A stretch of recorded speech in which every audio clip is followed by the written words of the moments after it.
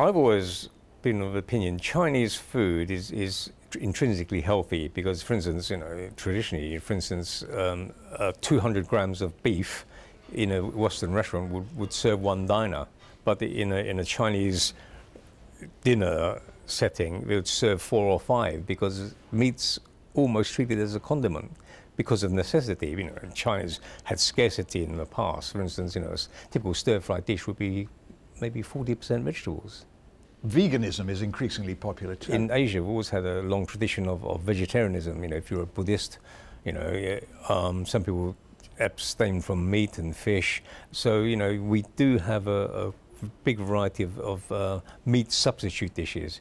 The Chinese always liked, even if you're a vegetarian in the Far East, you want to eat something which resembles a duck, resembles a fish.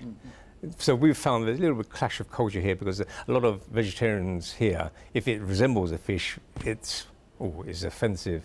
Why is that? I don't know. That's very honest. Yeah, we had, one New Year, we had something called a taro cake made with yam, minced yam.